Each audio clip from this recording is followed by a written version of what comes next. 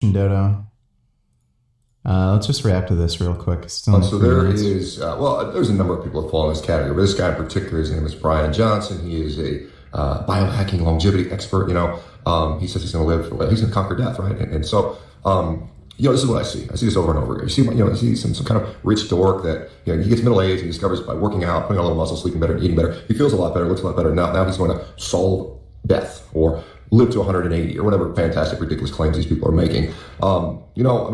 I figured out lifting weights and taking care of it and eating better at 14. These guys that suddenly, they feel like shit, they live like crap for years, all of a sudden This guy thinks In-N-Out burgers without the bun is health food, by the way.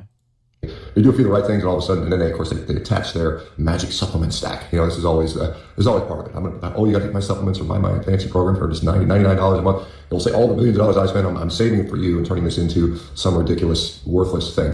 He sits there and measures things that have no bearing. There's no clinical data.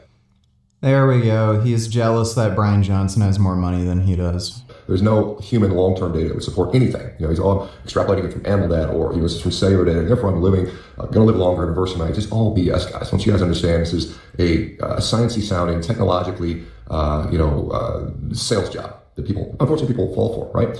One thing you'll never hear me make a claim on. I'm going to live forever. I'm going to live even longer than average. You'll never hear me make that claim because I have no clue. I have no idea. What you will see me claim is, hey, I'm pretty decent shit. Just wait. The heart attack or stroke is coming any day now. I'm doing pretty good for my age, relative to the average population. As I get close to 60, I'm doing things that most people my age just can't do. And it's because of lifestyle. It's because I exercise, I sleep, I eat well, I don't drink, I don't smoke, those type of things. Right? This basic, simple stuff. You don't need a $99 supplement stack to enhance, right? It's all garbage, guys. Stop falling for that stuff.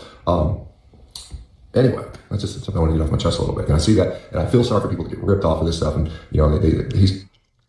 I will agree with Sean to some extent that Brian Johnson overemphasizes the importance of things like epigenetic age markers.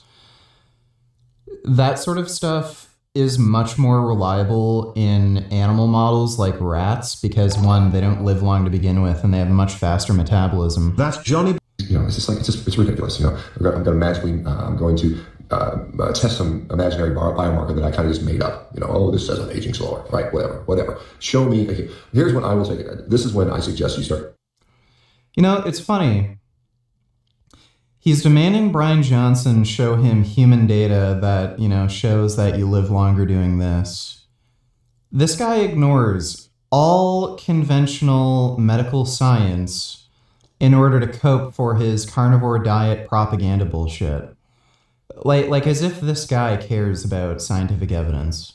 Paying attention. When you see 120-year-old people walking around that are jacked, that are physically fit, that are mentally sharp, that are robust, then I'd say, okay, well, maybe I have some data here. But until that time, don't fall for this crap, guys. Just do the basics. Get good sleep. Eat a diet that doesn't contain a bunch of garbage, right?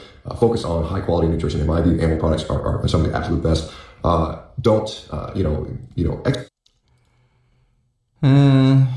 Okay, we're gonna have to watch this Farage video and shit.